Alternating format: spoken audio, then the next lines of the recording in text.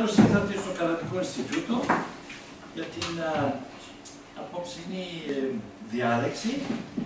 Είμαι ο κ. Περός, είμαι διευθυντής του Καναδικού Ινστιτούτο. And it's a great pleasure to have you all with us this evening. We're still testing our new premises here, you see. So, Jonathan in back, you have to tell me if you hear me clearly. Right? Okay. Très bien. And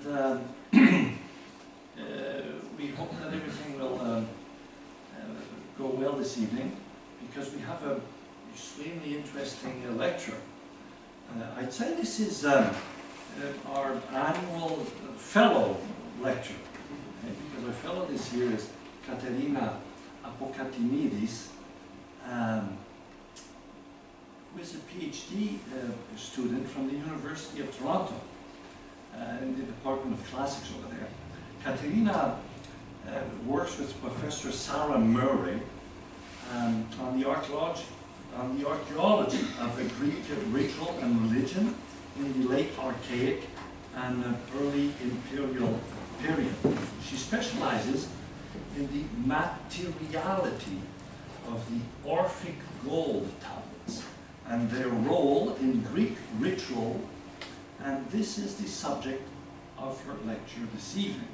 Katerina obtained her BA in classical philology at the Aristotle University of Thessaloniki, and for her first MA at Durham University in England, she worked with Professor Johannes Humboldt on the role of woman in the Hesiodic catalogue of women.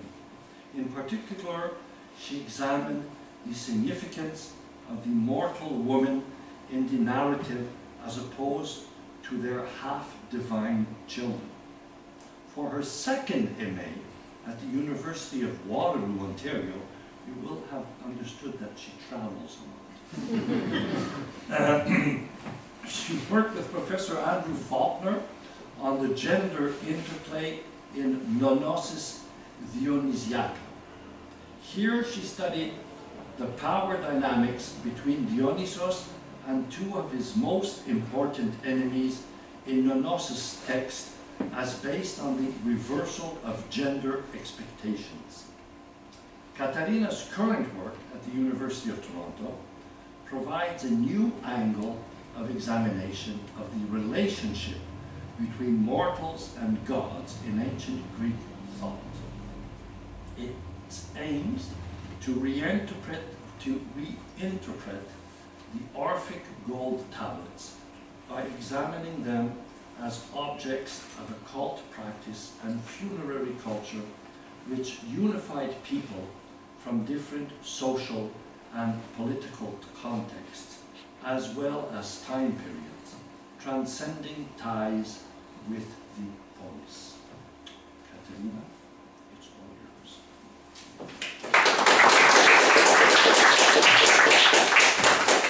Thank you so much. So I am wearing a mic, and I feel that, yeah, that's good. All right. Wow, okay.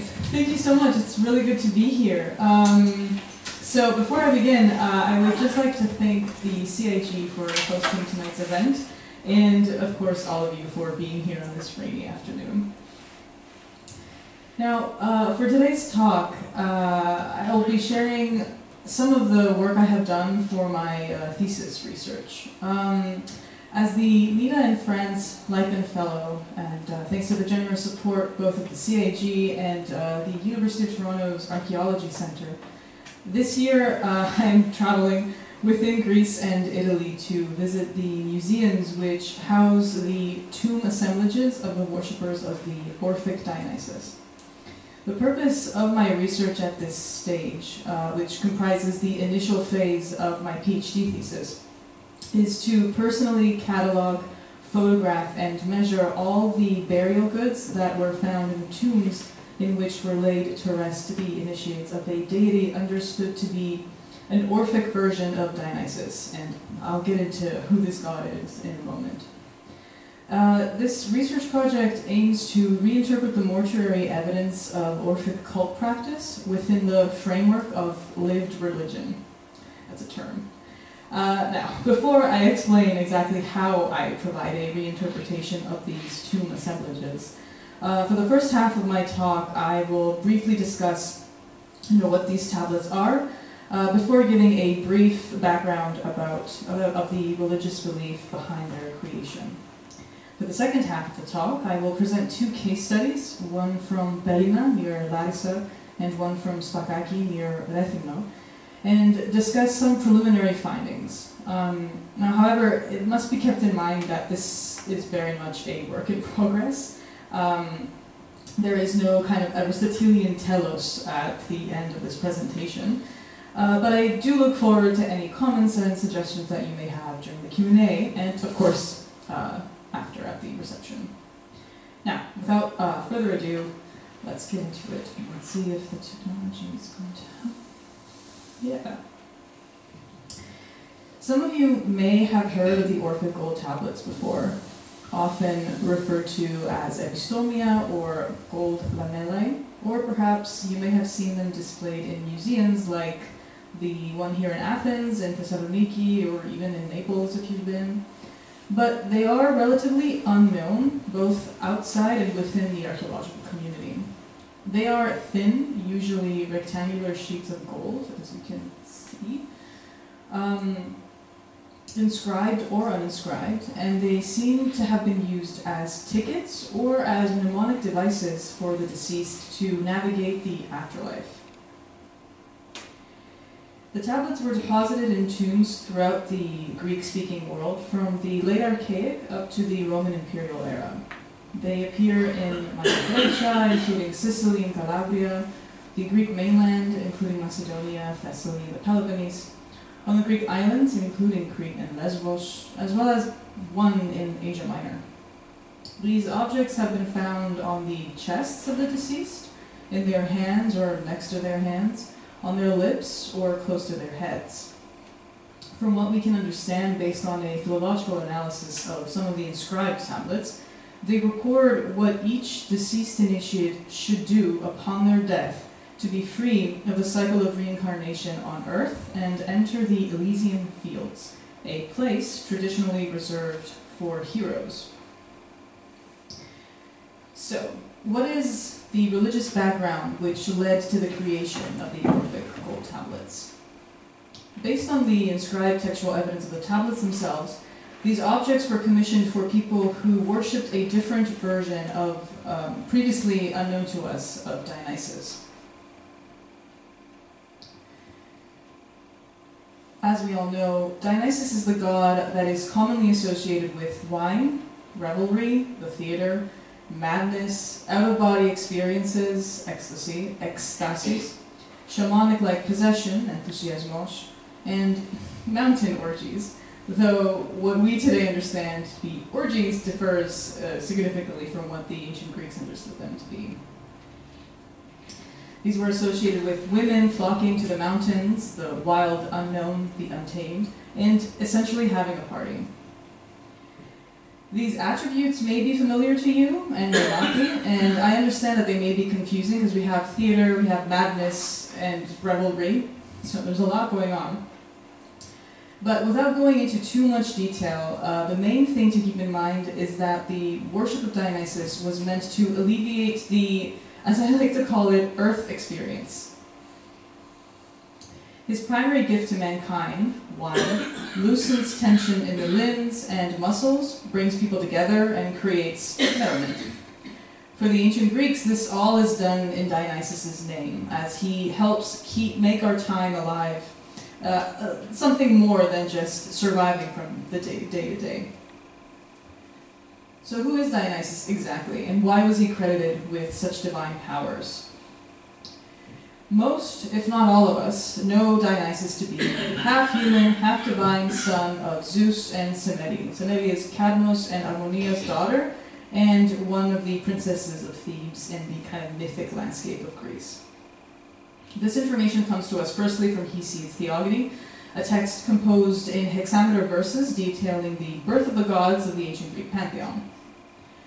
We also learn a lot about Dionysus from Euripides' Bacchae, a play performed in Athens at the Theatre of Dionysus in 405 BCE.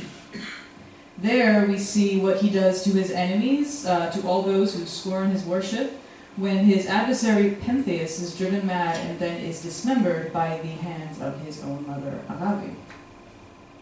In the Homeric hymns, those hymnic compositions of the Archaic age, he is mistaken for a princess due to his soft features, abducted by pirates to be sold for ransom, but then gets his revenge by terrorizing the pirates to such an extent that they jump over their own boat and are turned into dolphins. And this is the mythic kind of representation here. We have the dolphins, and Dionysus is somewhere here.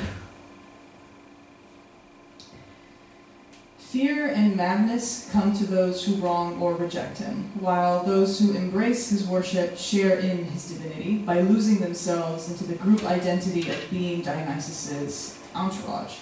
This is more clearly exemplified in the Bacchae, if some of you might know, when the chorus, the Bacchant women, are portrayed to be in harmony with nature as they suckle gazelles and wolf cubs, while snakes cover their bodies without harming them. But the version of Dionysus we see in the Orphic Gold Tablets adds significantly more information to the persona of his godhood. In what is tentatively named the Orphic tradition, a tradition which is understood by scholars today to have been the one behind the creation and distribution of these Orphic tablets, Dionysus is the third incarnation of the god Zagreus, or Zavres in Greek. This Zagreus, according to the Orphics, is the divine son of Zeus and Persephone, the queen of the Underworld. Now, Orphic myth tells us that when Zagreus was still a baby, the Titans, who had disguised their faces with plaster, used toys and specifically a mirror to lure him away from his mother. And then, Zagreus was supposed to be Zeus's, in this mythic kind of tradition, Zagreus is supposed to be Zeus's successor to the cosmic throne. And so from a very early age, he became a target of malevolent forces. He was dismembered by the Titans, who then devoured the pieces of his small divine body. However, before they were able to devour his heart, Athena was able to save it. Zeus then incinerated the Titans with his lightning bolt, and from those ashes, the Orphics believe, arose humanity. In this way, the human race has a dual nature, one titanic and corruptible, their physical bodies, and one divine and immortal.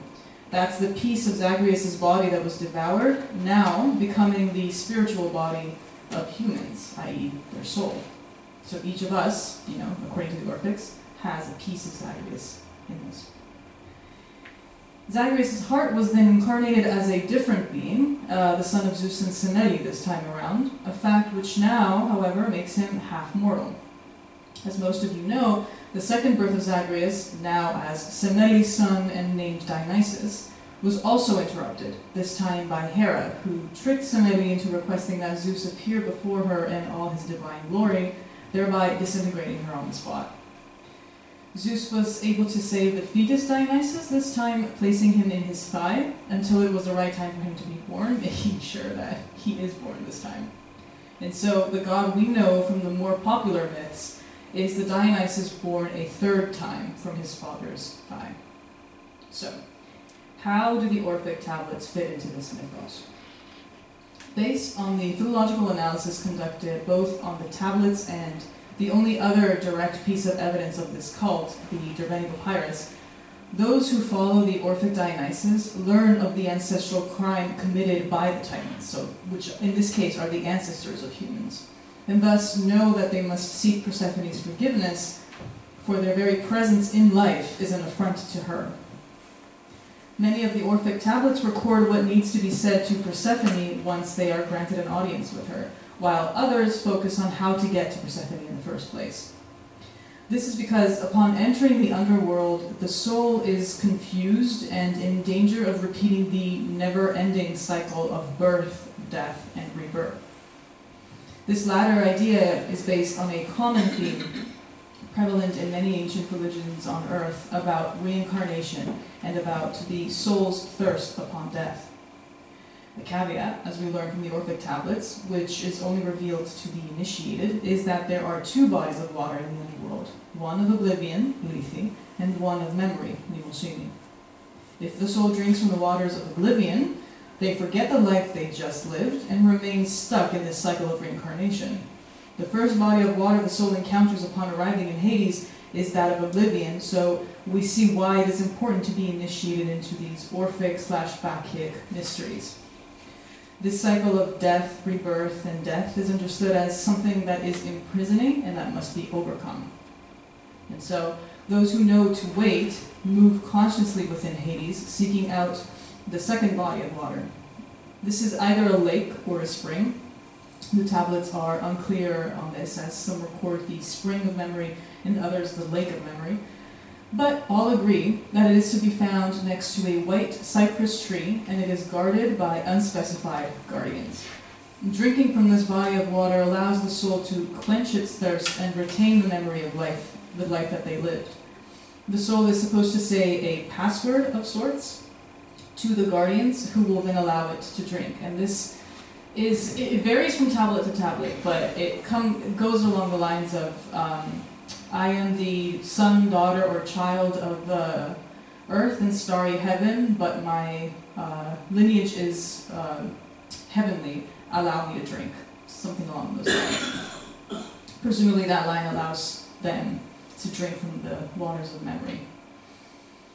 The soul is supposed to say this password, right, and then, presumably after this, they drink and then are allowed to move on in Hades, and then are granted an audience with Persephone, in front of whom, again, the soul must utter a specific phrase so as to show that they have been absolved of their ancestral crime. This phrase is usually along the lines of, tell Persephone that Bacchus himself has released you, and apparently that's enough. If all this is confusing, no worries. It's kind of supposed to be. The information I just went over is only a glimpse of a cult that was organized around the god of wine being humanity's savior. But we cannot pinpoint a clear chronology of mythic events, as some tablets simply record how to distinguish between the two bodies of water, while the others only refer to the audience with Persephone. In any case, once all of this is done, the soul is officially free of the cycle of reincarnation on Earth, and is then allowed to exist in perennial bliss in the Elysian fields, a plane of metaphysical existence previously understood by scholars to be reserved for heroes, and heroes, if everyone kind of remembers, are the half-divine, half-mortal children of gods. All this information has been gathered by the work of textual analysts and philologists who have focused on the literary dimension of these tablets in connection with the Derveni Papyrus. A brief note here, the Derveni Papyrus, for those of you who don't know, is a papyrus found in Derveni, near Thessaloniki, and records an Orphic theogonic text in circulation already in the early 4th century BCE. This theogony of Orpheus, the legendary poet and bard, expands on the Hesiodic and Homeric mythos of the universe and of Dionysos specifically. Based on all of this textual evidence, philologists have attempted to situate the Orphic tablets within a wider mystery cult. Alberto Bernabe and Ana Isabel Jimenez San Cristobal, along with Fritz Graff and Sarah Iles Johnson, to name but a few, have all done exceptional work in understanding these Orphic tablets as textual references to a broader religious movement, which they have termed Orphic/Bacchic, based on the main two male personae, Orpheus and Bacchus. Now, it's Orphic and Bacchic, Orphic/Bacchic, because it's not just Orphic, or how we understand Orphism to be, what it is, and it's not just Bacchic or Dionysian, the way we understood Dionysianism to be until these tablets came out. Bacchus is a widely known cult epithet of Dionysus.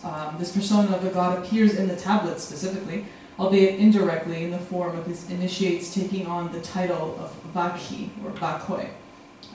Only in the cult of Dionysus do the worshippers take up the name of their god. This does not happen in other ancient Greek cults.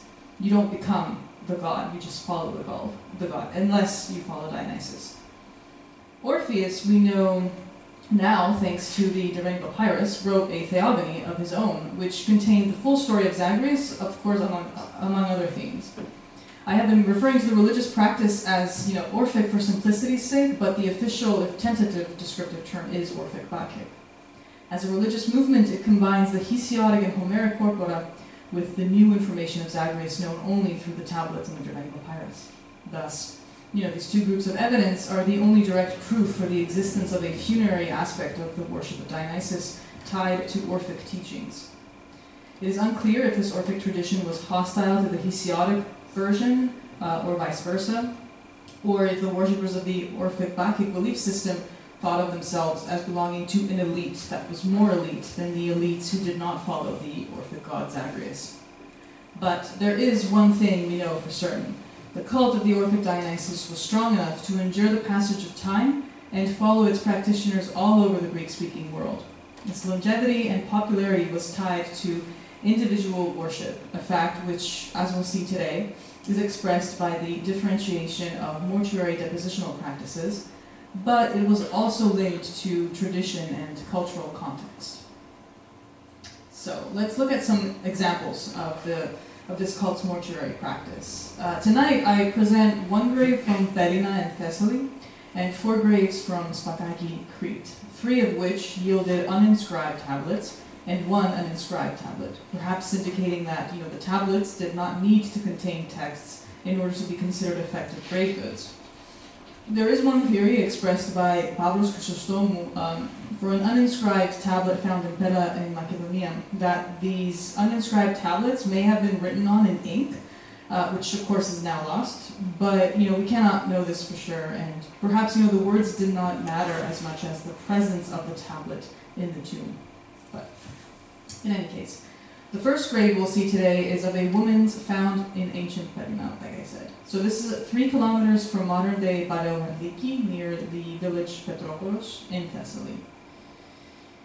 The burial rite was that of inhumation with the use of a marble sarcophagus. This burial yielded 2 nearly identical inscribed ivy-shaped Orphic tablets lying on the chest of the deceased. Pellina, or Perineum, was a city-state of ancient Thessaly in the district of Histiotis, situated a little above the left bank of the Pinios River. So she's right there. The grave dates to circa 275 BCE. It was excavated by Athanasios Tsiafalias in 1985. The 2 tablets were published in 1987 by Tsantsamoglou and Parasoglu, and at the time they revolutionized our knowledge of the text of the Orphic tablets, as they contained new and important viewpoints about the belief system of this cult, which was previously unknown. Just to give you a sense about what the text looks like in these tablets, so these are the 2 from Katerina. They are 2 hexameters followed by 4 prose lines and 1 hexameter line, and it reads something like «Νιν έθανες και νιν εγένου, τρισόλβιε, άμα τι τόδε. Υπήν Περσεφόνες σε, ότι βάχιος αυτός έλυσε. Τάβος εις γάλα έθωρες, έψα εις γάλα έθωρες, κρυός εις γάλα έπεσες, ίνον έχεις ευδαίμονα τιμάν. Και επιμένει εσένα, υπογήν, τελέα, άσαπερ όλβι άλλη». Now, the translation reads, «Now you have died, and now you have come into being, O thrice happy one, on this same day. Tell Persephone that the Bacchic one himself released you. Bull, you jumped into milk. Quickly you jumped into milk. And this line is missing from the text B. Ram, you fell into milk. You have wine as your fortunate honor. And below the earth are ready for you the same offices or rights, for the word dela, right? As for the other blessed ones. And now this line is also missing from text B. The translation I provided is from Graff and Johnson in 2013. Now, I won't go into more detail about the text, as this has been studied extensively by scholars with a lot more experience in philology than myself. But already you see some of the themes of the religious background shining through, like the concept of death as a rebirth, the epithet thrice blessed indicating successful participation in mystery rites while alive, the presumption that the deceased will be granted an audience with Persephone, the claim that Bacchus himself has freed the deceased. that wine is the honor of the deceased, not just of Dionysos anymore, as the deceased, as initiate, has gained a high status within the cosmos. And the fact that that which awaits the deceased under the earth is all the other rights of the Blessed Ones. Regarding the rest of the grave goods, there seems to have been a lot of misunderstanding as to their exact number and nature. The record was finally set straight by Parker and Stamatopoulou in 2004, who record the following objects. So the two ivy leaves were discovered with a Vanaki with Gorgon in the deceased female's mouth, a coin of Antigonos Gonatas, a diadem-like wreath or with lead stem, gilt clay berries and gilt bronze myrtle leaves with a gold ornament in the cranium. Near the head was a clay aritir, a clay bowl, and two gold spirals ending in snake heads. And then near the feet was another clay aritir with a lamp inside of it, a clay unguentarium, two bowls, and a shallow skyphos. And then by the feet again was a bronze levis, which is now in pieces, containing the bones of an infant, which indicates that this grave probably belongs to a baby and its mother who died in childbirth. And then on the cover slab of the marble sarcophagus were two clay bowls and fragments of a third, a clay feeder, and a clay figurine of a comic actor sitting on an altar. So what are these objects, and what do they show us? In the context of a Greek burial, archaeologists refer to the term Vanaki to denote a demonetized coin used as a form of charon's obol. Traditionally, however, the Vanaki is a small silver coin of the Persian Empire, equivalent to the Greek obol, which circulated among the Eastern Greeks. In Persia, the Danaki was originally a unit of weight for bulk silver, representing 1/8 of a shekel, which is 1.05 grams. For those of you unaware, the term charon's obol refers to the payment Charon, the ferryman of the underworld, receives to transport the souls of the dead across Acheron and into the underworld. Usually this is placed on or inside the deceased's mouth. The Danaki from the Persian grave displays a common numismatic icon, which is the head of the Gorgon, a powerful protective symbol. So we see that's a clear image of what this kind of image should look like, and then this is the Danaki found in the grave. Now, the coin of Antigonos Gonatas, I think it was perhaps meant for as payment for the other soul in the grave, which this the infant. But I was unable to see this coin, and this is going to be a common recurring theme. I was unable to see a lot of the stuff. The diadem-like wreath of lead stem, along with the gilt clay berries and the gilt bronze myrtle leaves with gold ornament, all found around the cranium, suggest that the deceased had been a celebrated figure. Now, I was not able to see the wreath. This is just a gold myrtle wreath from somewhere else. The provenance is unknown. But just to give you an idea of what it would look like, those are myrtle leaves, like not real ones. Yeah, I don't think anyone knows where this is. I couldn't see it, so there's no photograph of it per se.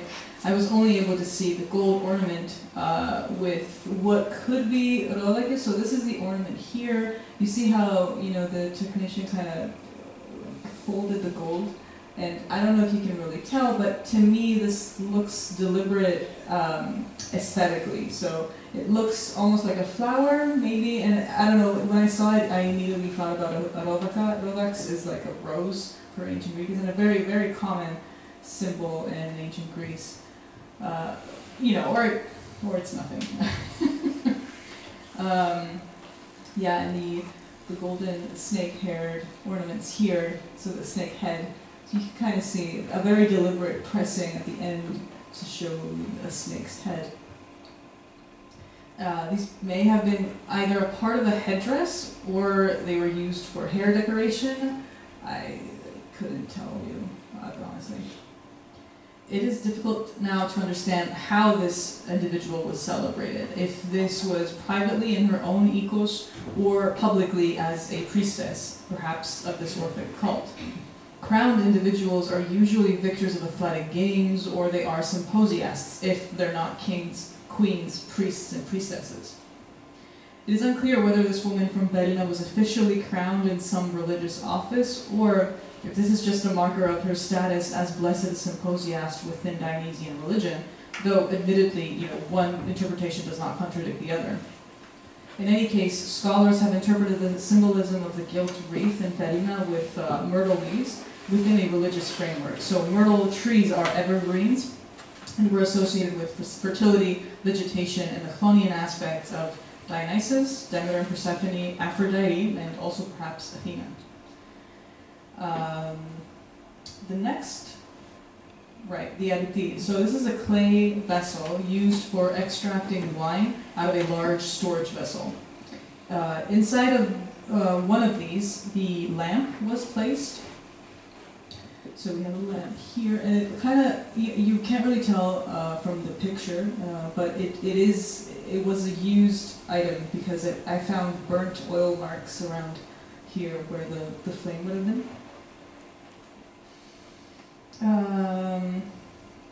Next is, the unguentarium is a vessel which is used to store perfumed oils. This specific one from the Katerina grave may have stored the perfumed oil either for the person, the woman herself, or for her baby, or for both.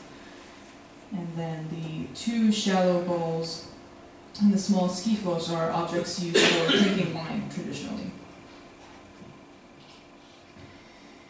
The bronze levis was discovered by the feet and contained, as I said, the bones of the infant. Now, typically a levis is a vessel used for mixing wine with water. However, bronze ones were also used as cooking vessels. For this, they would have been placed on a base or a tripod.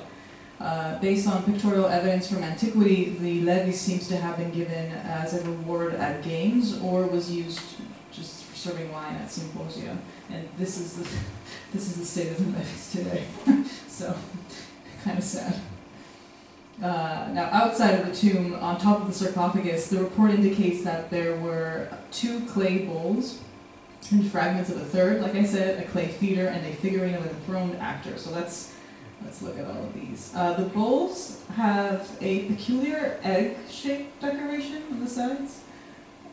It seems very deliberate. It's like very precise. The figurine of the smiling, lounging actor, comic actor here, is hollow, as you can see. So I've never seen something like that before.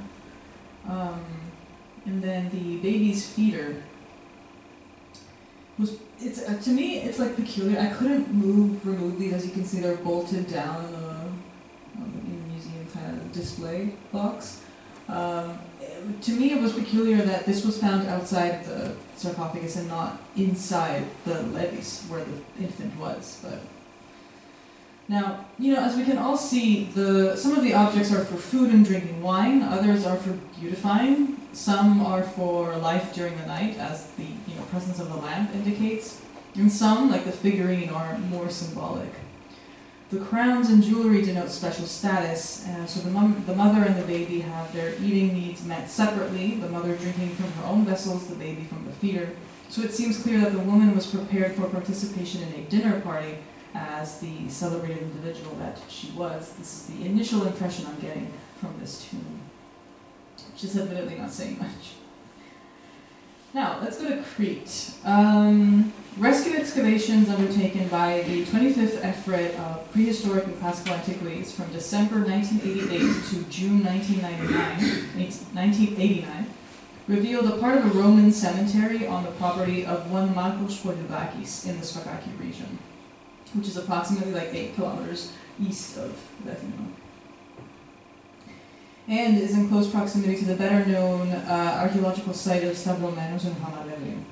The cemetery comprised of the following: 26 unlooted cyst graves, which are graves in the shape of small, stone-built coffin-like boxes or ossuaries used to hold the bodies of the dead; pit graves, which are shallow graves hollowed out of a bed of rock or the floor of the photos; and one pithos burial. So a pithos is usually a large food storage vessel, in this case, but it has been used also as a coffin. Now all of the above were cut into a strip of land approximately 7 meters wide in an east-west direction, about 30 kilometers from the shore. The first of the 4 graves which I present today is Cyst Grave 9, dug in an east-west direction. It was constructed with rectangular slabs, and the skeleton of what was most likely a male was found in supine position with the head to the east. The bones of the thorax and the right hand were brittle on account of the grave's walls having caved in. The tablet that was found was uninscribed, and the grave goods consist of 1 clay procus, 4 glass cups, 1 glass fiali, 1 bronze ligithion, 1 bronze strigil, 1 silver coin. Okay, so Crete was an experience. I did not see half of the objects. People don't know where they are. There was a misunderstanding between the archaeologists who knew I was coming and the museum staff who didn't know and who refused to show me the objects and refused to allow me to take pictures even though I had the permit. It was a difficult 3 days in Crete, I can't lie. So anyways, these are the 4 tablets found from the specific cemetery. This is the one found in Cyst Grave, what did I say, 1? Oh, or 9, sorry, 9. This one right here. The tablet measures 0.004 by 0.016, and the thickness is about 0.0001. Has a rhomboid shape, which kind of imitates the mouth in a way. And it was found under the right part of the cranium. It has suffered minor tears and wrinkles, but it's pretty much clear, what it is. Right. So, like I said, I did not see most of the objects. So I looked online to search for what each object is to show you just an approximate. Like this is what something would have looked like in the ancient times. So the prochus, I couldn't find specifically a prochus, but this is an inohoi, so something like that, is used for pouring water for the washing of hands, most likely at symposia before meals. The glass cups were used for drinking, of course, but the fiali was used for hoes, or libations. At the center of the cup right here, the fiali, is, and I'll show you. I did see one of them. There's like an omphalos, kind of like an indentation where the fingers would have gone. But as you see here, this is a representation from another amphora. So they had to, in order to do this, and you won't drop the vessel. So this is the one I saw, and you can kind of see an indentation, perfect for using your fingers. The strigil. This strigil is actually from a different grave from the same cemetery. It is from grave not 1, which also yielded a tablet, so it's not completely out of whack. But I didn't see the one from that specific grave. But just to give you an idea of what a strigil is, for those of you who don't know, it's a tool used to scrape the oil, dirt, sweat off the individual who would have entered a gymnasium, exercised, and would have been anointed with oil, and then of course, rolled around in dirt and dust and sand. So that all is difficult to take off, to wash off, because of the oil. So you would have used this tool to scrape everything off. And you can't really see from the picture, which is why I wanted to go and look at the objects, but this is my sad attempt at making a sketch of the pattern. To me, that kind of looks like an ivy leaf, but again, it could be nothing. The important thing about the strigil is that this is a tool that kind of hints at high-born status, because normally, you wouldn't use the strigil on yourself. Someone else would be the one strigiling. So, of course, usually those people are slaves. From a small object, we already kind of can maybe tell, again, conjecture, but you can tell that this person is an important person, wealthy enough to own slaves. I was unfortunately unable to see the coin, any of the coins. No coins. Coins are notoriously difficult to see. Aside from being just people not knowing where things are, it's a whole different permit process. So I don't know what's on the coin, and I can't show you.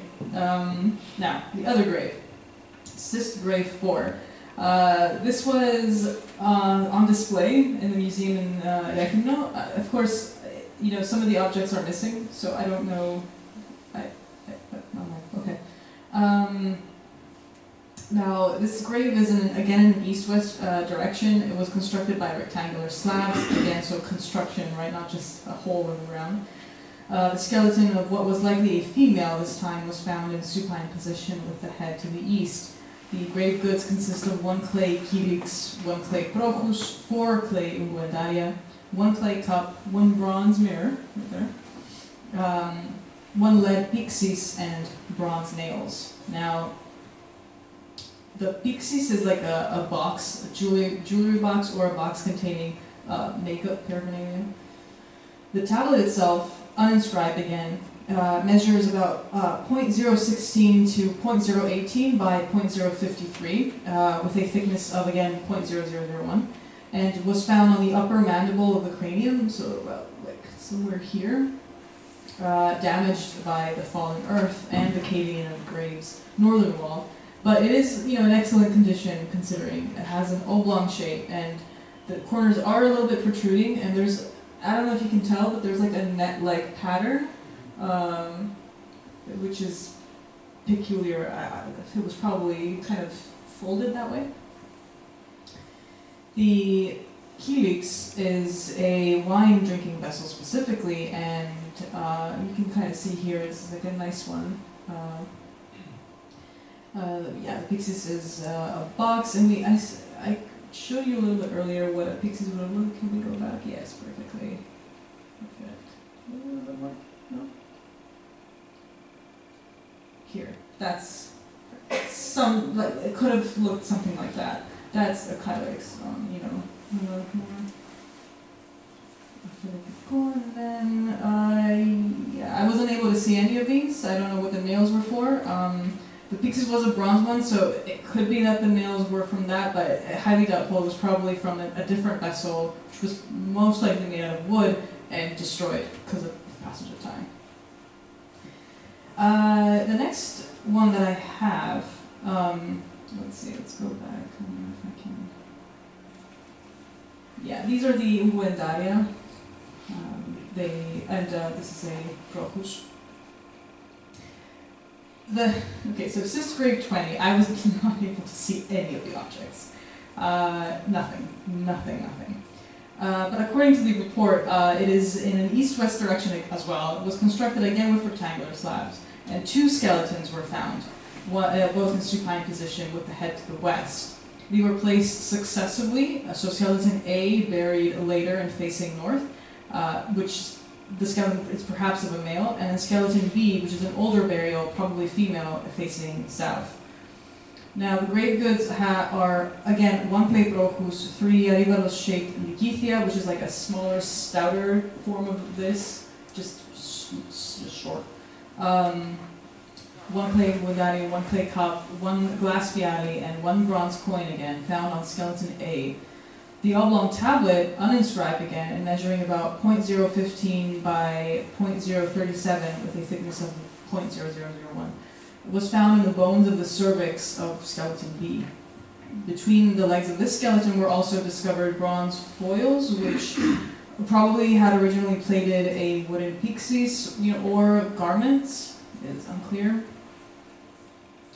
Now, the tablet is preserved in excellent condition with minor wrinkles. It has a chest-like pattern, so it's this one right here.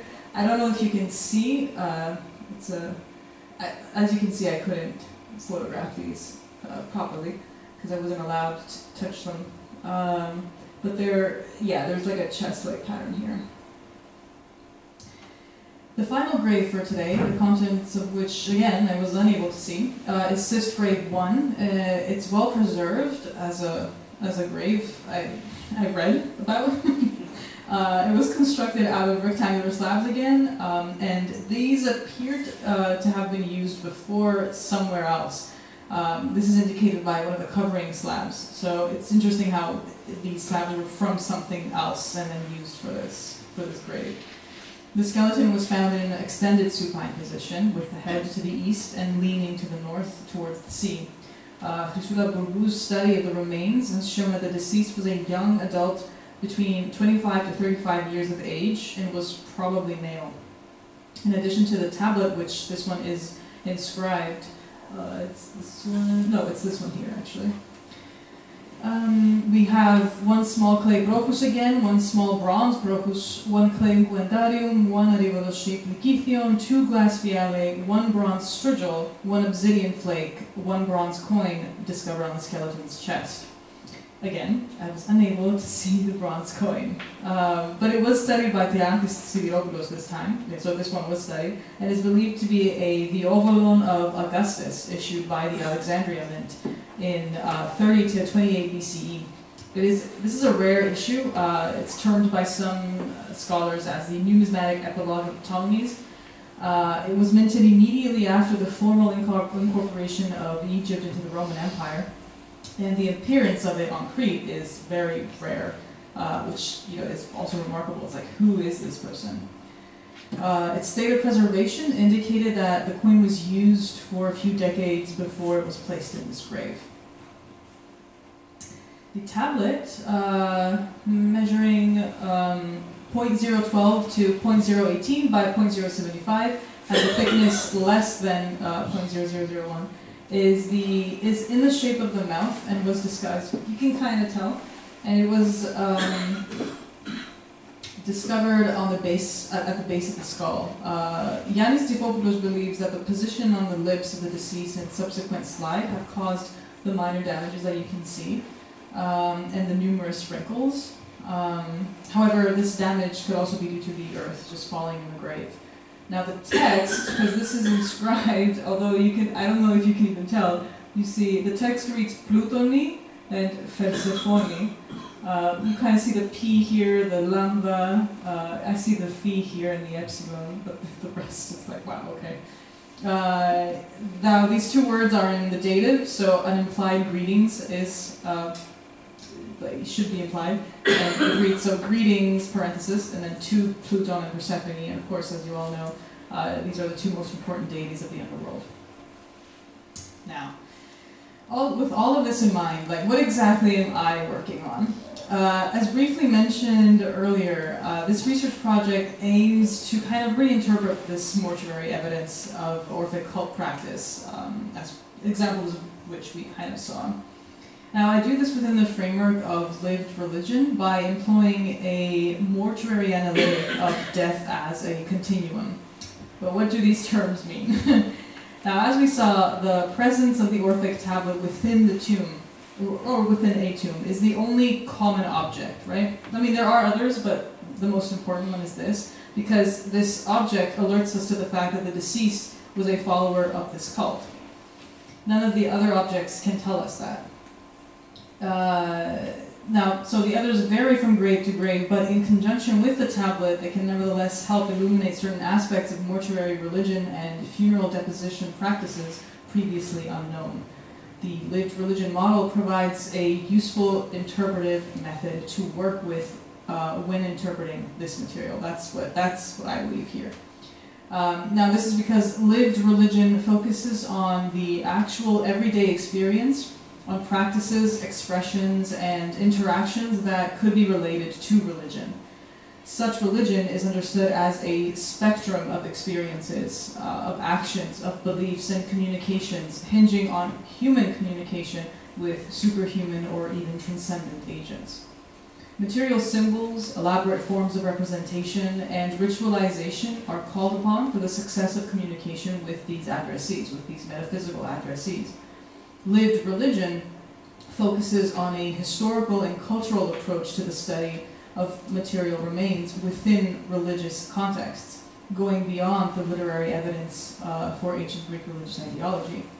With the lived religion framework in mind, the tomb can be understood as one aspect of the spectrum of the religious experience of believing in an afterlife, this belief in the afterlife itself being one aspect of religion more broadly. Now, the lived religion model is then enriched by the death as a continuum analytic. So, yeah, what is this analytic? So archaeologists have challenged the binary divide between a living and a dead body. Work has been done to show that matter is not inert and that death is a continuous process. This means that the body undergoes transformations from living to dying to ultimately turning into bone. It's not just alive one time, one moment, and then dead in the next. This process of dying, as exemplified by the slow decomposition of the corpse, needs to be reevaluated as a determining factor for the creation of the funerary context itself. This strand of mortuary archaeology argues that the funerary context is also dependent upon the idea of death as a continuous process. In this light, the study of the tomb assemblages needs to incorporate the dynamic relationship between the dead, dying body and the society that dealt with it. So in many ways, the work of the archaeologists, it's to speak with the dead via objects. And this is possible because the material culture is not passive and inert. It does not have processes happen to it. It is an active agent for the production of meaning. Material culture is created by humans to stimulate, prompt, or determine social action. The materiality of death includes most aspects which are concerned with bodies, burials, and beliefs. This is because death is as much a social as it is a religious process, and both processes are material. They are actively materialized by the descendants, those who gather to perform the burial itself. So, what I'm proposing with my work is a new hybrid method which combines elements of the lived religion model with the conception of death as a continuum. The strength of this method does not lie in its focus on reconstructing a system of belief that is lost to us in any case. Instead, it lies in offering the possibility of viewing the Orphic religious movement as a part of its members' everyday life. It discusses in which ways the effectiveness of the ritual practice as informed by religious belief was most successfully achieved. This effectiveness would entail, as we saw earlier, the desired outcome for the deceased to enter the Elysian fields and break free of the cycle of reincarnation on Earth. Graves were media for the communication of societal ideas about the structural relations between the living and the dead, the present and the afterlife, as well as the representation of the community ideals of how to commemorate and stage the deceased. Everyday items such as bowls or more precious items such as jewelry reflect a need to maintain the deceased's social standing in the afterlife along with their social identity. The social standing of an individual crossed over with them in the afterlife. At least that's what the ancient Greeks believed. An idea that is contrary to modern beliefs about the afterlife as, offering kind of like this clean slate for the deceased. Our wedding vows in the Christian tradition state that the union is in effect till death do us part. For the ancient worshippers of the Orphic Dionysos at least, death did not separate the deceased from their worldly attachments. They took those with them. Their worldly attachments comprised their identity, and this they retained most importantly upon their death, because in this way they would be able to live on in the afterlife. Crossing over to the final stage of existence was a ritualized process, imbued with belief and expressed in material culture. And it was also a social process.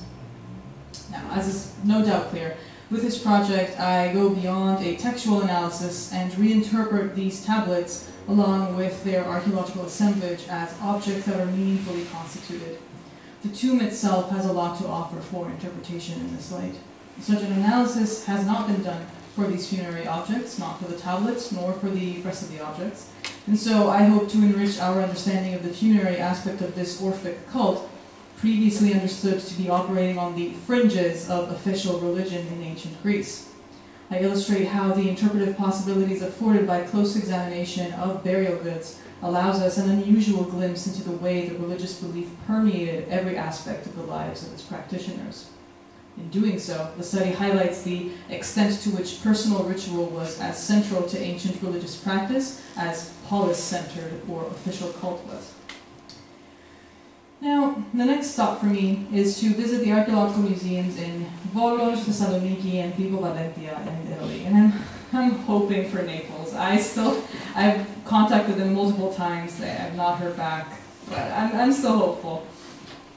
Now, one final note.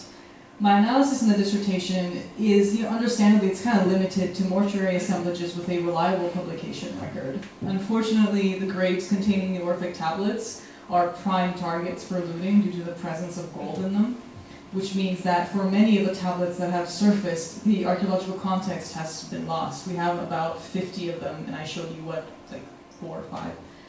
And I don't have that many else because we've just lost the context. They've been stolen, they've been sold. The other objects, So, this understandably limits the scale of data available for analysis, but despite the small quantitative scale, each tomb under study, I think at least, offers considerable insight into the nature of cult in a particular local and temporal context, while also hinting at a religious tradition spanning centuries. Yeah, so thank you for coming tonight, and thank you for your time.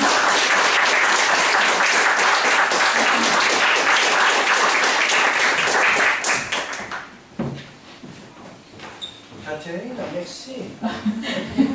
Merci beaucoup. I didn't know that. I mean, Orphic, for me, these things, I didn't know anything about Orphic cult and all that. And so it's a nice introduction to this. Thank you very much. Thank you. You were speaking about towards the end, you said this Orphic cult that was on the fringes of official religion. Mm-hmm. How What does that popular, mean? how, do we have any idea of the popularity of these cults on the fringes of official religion? That's a good Because question. there's very little, as you say, in the tombs, and you can't imagine, okay, they robbed a few, but I mean, all in all, there's not that many. Yeah, no, that's a good question. So, there was a whole strand in scholarship, and I think, Aline and Taylor can kind of attest more so to this than myself, but there's this whole tradition in scholarship when talking about the classics that there was center and periphery. There was something central, and then there was something deviant to the center, something on the periphery. But that is an old, kind of antiquated model of understanding the evidence, because it's coming to light that when you have so many, exceptional cases that are peripheral, it's starting to look like it's not. If there's so many, exceptions to the rule, so there is no rule. So in a sense, we've kind of come to the norm when you're talking about ancient Greece and Italy and stuff, is that you don't talk about centers and periphery anymore. It was more dispersed, more organic than that. So when I say that these are operating on the fringes, of course, they're made of gold, so gold is not easily accessible to everyone. But that doesn't necessarily mean that this cult wasn't available to everyone. That doesn't tell us that this is a cult on the fringes. That just tells us that the people that had access to create things from gold were rich. That's really all it tells us.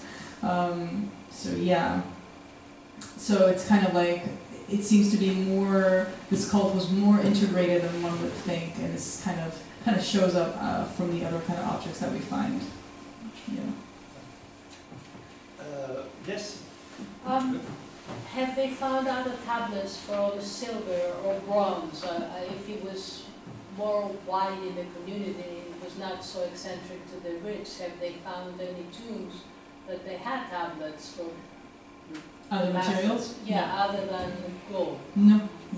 This specific type of information is only found on these gold tablets. They're not made from anything else. I haven't found any. The only other thing is the Rethymno papyrus, which did not yield a tablet. The tomb itself did not yield a tablet. It yielded other stuff connected to Dionysianism and Dionysian religion. It contains a papyrus that talks about the whole mythos behind this belief, but not a tablet. So in short, no. But you know that the fact that we found these tablets, it kind of shows us that what other kind of evidence should we be looking at? Were there other stuff that indicates that this is a follower of the Orphic Dionysos, or you know, are there other? It kind of like opens up a new kind of strand, a new question to question the evidence that we already have that did not yield a tablet, but could have the same kind of iconography that maybe we didn't know to look for, and now that we do. Thank you. Thank you. Yes. One really quick question and Yeah. another question. So is the idea that it was always supposed to be on the mouth and then sometimes it just fell? Do they think that it was always placed on the mouth? Most of them, yes, because most of them were found around the cranium.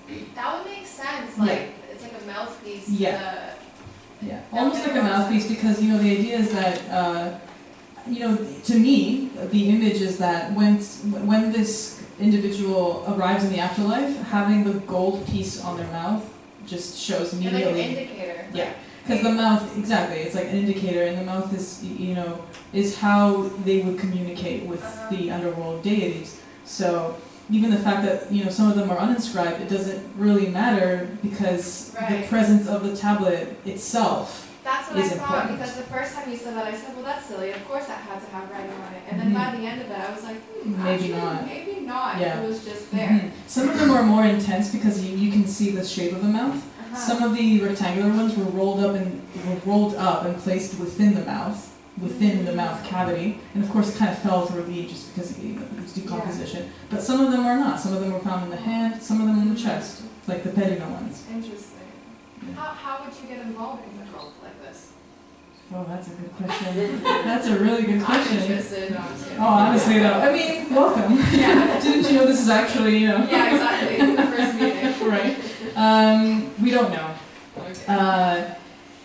We don't know what to do with this skull, because like, is it peripheral? We can't tell. We don't know. It seems to be some of these aspects. You know, people, scholars, philologists, to be clear, philologists believe that this is a peripheral, elite, religious movement, and it's an elective cult. So it's a cult that is not offered to the wide, you know, plebs. It's only for us elites. But the evidence doesn't actually tell us that. It just tells us that there's this strand of Dionysus that we didn't know about, and that perhaps is visible in his other cults that are mystery cults that we have no information on. So, you know, it's putting these lines and boundaries just based on text it doesn't help interpretation. So I can't answer your question. I don't know, believe in Dionysus and he'll show you the way. That's what I'm saying. Thank you.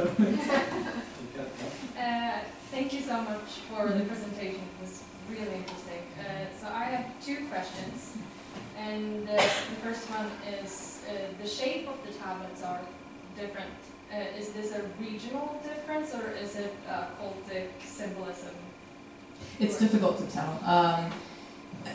When you're trying to like draw these overarching conclusions, you can't tell. Immediately then there's a grave found that, you know, the shape is in ivy leaves, so it's like, oh, okay, well. So I think it's about personal choice, or what was available at the time of death, or even what was available during the ritual practice, or I think it's based on personal choice. The deceased, the initiate himself or herself, decided what the tablet would look like and what it would contain, like what information it would contain, if it contained information, you know, if it contained words. Or it could be tied within the religious kind of ritual practice. So someone would have a mouthpiece because they are have X office within this cult, and you know the Katerina woman had, you know, two chest pieces, which probably adorned, you know, a sort of hiton, right, like a clothing. So why did she choose that? We can't tell. It's so differentiated because we do have some that are the same, but you know, also others are not. So it's so differentiated that we believe it's personal choice. Okay. And the second question is about the Katerina grave. The child that was found there, was it common for children to be initiated into a cult like this, or is this very uncommon? And if it is, why is this child there? Was it like emergency because they knew that the child was sick? Because the cult seems much like a personal choice to go into this Orphic cult. Thank you. That's actually a really good question. I'm going to make a note of that because, so the presence of the child. Children in graves are a common motif. This is not a new thing. And it usually, it's believed to follow the death of the mother during childbirth. So they both kind of died, and so they were buried together. Now the mode of burial differs. So this I think I believe the child was cremated. So there's, yeah, because the levis is like it's a big vessel, but it's like a bowl. So even a small child, I don't know if you can fit it with dignity, like, because otherwise you're kind of stuffing it, and I don't think, this is a funeral. Like, people wouldn't be handling the remains that way. There would be more respect and more, So I can't tell you for sure if we haven't. Children are a cool kind of chapter within this stream, this kind of religious thing. But children in ancient Greece kind of were born into something that their parents were already doing. So most likely they were born to take over and take after whatever the parents were in the business of. Yeah. And in this case, they would the hope would have been to be also kind of elected into priesthoods or not. So, yeah, to answer your question, I can't tell you for sure. The child did not have the tablet. There was the coin in there, and also the Vanaki. So in the Perina. No, well, the coin was in the grave. I can't tell you where because it's unclear. Yeah. But the presence of the coin, the one singular coin, and the Vanaki, which is already a Charum's Oval, indicates that maybe the payment was for two people. So they're going together to the afterlife. The deceased is retaining their identity as mother, which is a social identity, in the afterlife, and the child is kind of going with yeah. But thank you. That's a good question. We can't know for sure. Maybe. I'd like to ask you a question concerning Orphic rituals. Yes. And their connection to rituals of other religions. Yes. I understood that part of the Orphic rituals involved taking God inside through a process of eating God. In that case, to what extent the Holy Communion in Christianity relates to Orphic rituals? Well, did anybody study the connection between Orphic rituals and Christian rituals? That's a good question. There's been multiple studies. Christianity came late into a cultural context that had numerous religious practices. It took from a lot of traditions, right? It's based on numerous traditions because otherwise it wouldn't have survived. You can't just come offer stuff that people won't relate to and expect to be able to create a cult because no one will follow you. You have to adopt certain things, certain aspects. Now, regarding this specific Orphic eating,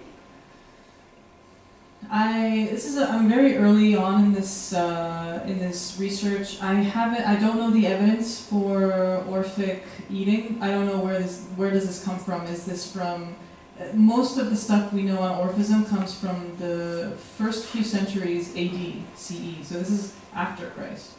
The Neoplatonists also kind of refer to these things, which are all later. I'm looking at stuff that are really significantly earlier.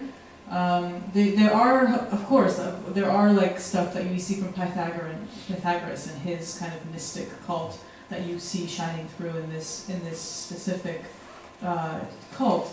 But this specific cult with these tablets, with this information on Zagreus and on eating, my initial kind of instinct is, they're all related. It has to be because you're devouring, because Zagreus himself is devoured.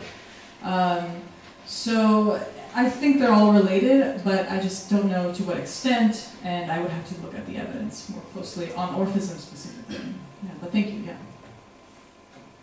I have a question about the goods in the tomb and about your comment about how the deceased would be taking these objects with them into the afterlife and retaining status. I was just wondering what the evidence we have is for that belief, because I think there are a lot of different ways you can look at grave goods in a tomb, right? You can think of it as they don't even belong to the deceased, right? They're objects given by the mourners to the person as part of a kind of as part of the mourning process. They could be the remains of a funeral meal, right? Like with the pouring shapes and things like that. And I mean, especially, right, the pouring shapes would be interesting given Dionysos' connection with wine. So, yeah, I was just wondering about that. I also have a more sort of like a speculative question. Yeah, no, thank you. That's a good question. No, honestly, like I am really early in this. I have a philology background, so what I said was mostly my first kind of instinct in looking at the objects and what are they telling us? Because why? I mean, I guess for economy reasons, you would. Specifically, this got me thinking, this kind of idea came from looking at the Katerina burial deposition, because why not bury the child somewhere else? Why not just cremate and then just leave it somewhere else? Why bury it with the mother? So to me, that says that this mother, this female, is also a mother in the afterlife. That's what it kind of says to me. You know, she's crowned. Why is she crowned in the grave? Like, why are they? These are all personal objects in my mind of hers, and I think you're right in saying that it could be just other objects that the person didn't need. But then you have the feeder also. Now, some of them, of course, I think you're right. But then you have the tablets themselves. Then you have the crown that is hers. That kind of, to me, indicates that maybe we're talking about a continuous process of going from because like afterlife is seen as afterlife. Death is not the end. Death is just a portal, a door through which we enter, and then we live in the afterlife. I have a small anecdote. Like my dad passed away 2 years ago, and we deposited stuff in his kind of coffin that were not his, but were associated with him. So of course, I mean, this is like 2,500 years later. But there does seem to be a connection, in my mind at least, with the individual and the objects that are with them in the grave. Well, I think too, right, this idea of drinking from the lake memory suggests that they are taking something that their previous life with them. The other sort of more speculative question that I had was, there do seem to be tombs where they have a tablet and a coin. So what do you think the implications of that are, right? Do you think that suggests that, are they hedging their bets, like, just in case, like, oh, this doesn't work out, but I also want a coin? Or is it maybe they get past the guardians and then they go to seek Charon, right? What does that suggest about, like, the mental geography of the underworld? Somebody. I wish I knew. Yeah, I so wish, because, like I said, their chronology is out of whack. We don't like when does the soul come in front of the guardians in the body of water? Is it after Charon? Presumably it is, because the bodies of water are within Hades anyways, and Charon gets you into Hades. So, the Katerina has a Danaki, which is a Charon Zobal, the tablets, and also the coin, which to me, I think is also for the other soul. But then you have one of the graves in Spakaiki where you have the woman with the tablet and the male with a coin, not a tablet. So does this indicate, like you said, like, was that enough? Was being buried with someone with a tablet enough? No, it's interesting. I feel like the coin for Charon, right? Charon would be the initial kind of thing to look at. No, but thank you. Katerina, ευχαριστώ. we make it discuss, because Katerina, I don't know if you noticed, she wasn't very lucky with her coins. I didn't see that many. Maybe tonight, in the Vasilopita, you'll be lucky. I'll be lucky. Thank you very much. Thank you.